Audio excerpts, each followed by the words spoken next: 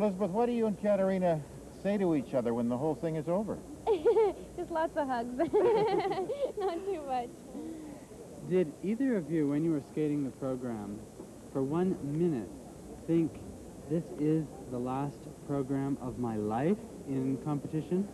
I thought this when I went to my warming up on the ice, and I thought about this when I started my program, just the whole program. I said to myself, try to do your best. This is your last program. Try to feel the music and the audience, because this is the last time in a competition. You certainly did. Both of you are excellent free skaters, and always you had to come up to the gold medal after the figures. Will you be sorry that the figures are over, or very happy that figures are over? I'm happy. Yeah, so much. Well, it takes a lot of hours out of the days, and it'll be nice to have a little bit of spare time now for ourselves. It'll take a little while, though, to realize that the competition is over, I would think. That's true. That's really true. But do you also realize that although you have worked so hard as amateurs, that the real work will probably begin now that you will change and become professionals? I think the life will change, because now what is coming, it's so different than what we did here. But there were 17 years of my life I did this sport. I did figure skating, and so it's hard for me to say goodbye. But you're not really saying goodbye. Well, it's I'm just... not really saying goodbye. I'm coming for exhibition or for some shows, but this is different.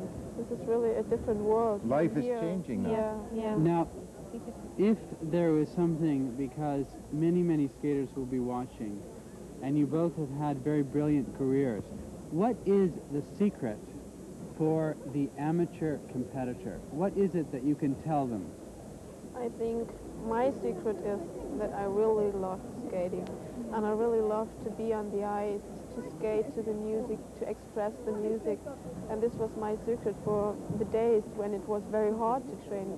For instance, in the summertime, everybody was packing and went away for swimming or went out for dancing, and I was standing on the ice, and I think this was my secret, that I really loved this. What was yours, Liz? Mine, for the past year, was not to do it for other people, but to do it for myself, and to work from the feet up and not so much from the head. And I think if you go out and you enjoy yourself and you don't let the nerves get to you, and to control the nerves, you think of your feet. And Now, go ahead. I'm sorry, Ted. With both of your careers, one very important thing is your teacher. How important is having the right teacher for achieving a gold medal or a silver medal?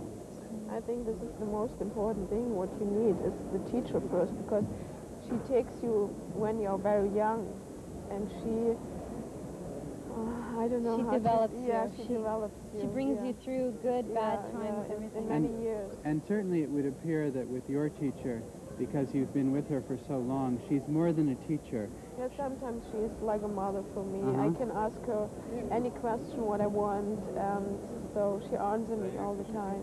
So she helps me in all different situations in life. Katarina, something that we haven't seen you do too much. You were very, very emotional when you were talking on the German television. That's because it's the end? And I noticed it, too, when they were playing the German anthem. The same thing happened. That's when it hit you, I would imagine, when you're standing on that podium for the last time? Yeah.